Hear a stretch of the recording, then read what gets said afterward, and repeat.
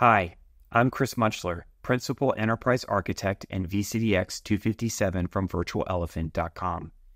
In today's video, we're going to talk about how we as engineering leaders must come to terms with the implications of executing a successful cloud transformation. It has become both urgent and inevitable that we execute these cloud transformations as smoothly as possible in order to survive as a business in 2024 and beyond.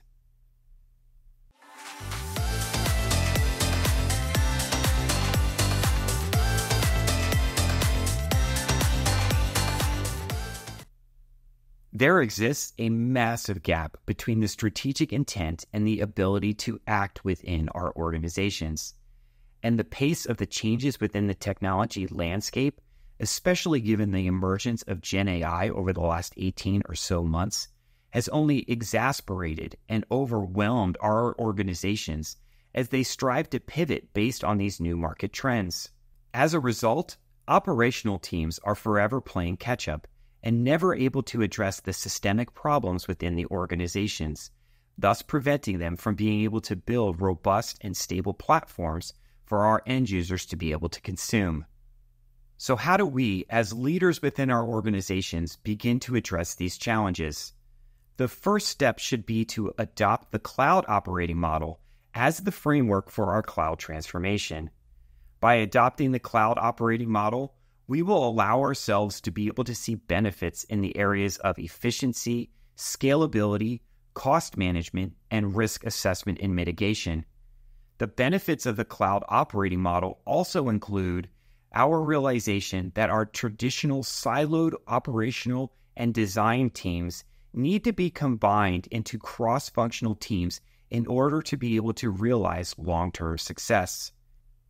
I've mentioned the importance of these cross-functional teams before in other videos. Part of the challenge most organizations see when adopting cross-functional teams is breaking down the silos and the middle management layers that have been allowed to exist over time as our organizations have either grown organically or through mergers and acquisitions. The reality is, as an engineering leader, we need to be able to make the difficult decisions of flattening our organizations to remove these fiefdoms that have been allowed to exist over time. Ultimately, adopting the cloud operating model as an engineering or IT leader should help you be able to transform your organization to be able to successfully execute a cloud transformation over the next 3 to 5 years. As leaders within our organization, we need to understand that this transformation is not going to happen overnight, that difficult decisions are going to have to be made, and that we need to be patient as we work to execute our plan so that we can bring that strategic intent and our ability to act within our organizations together to have long-term success.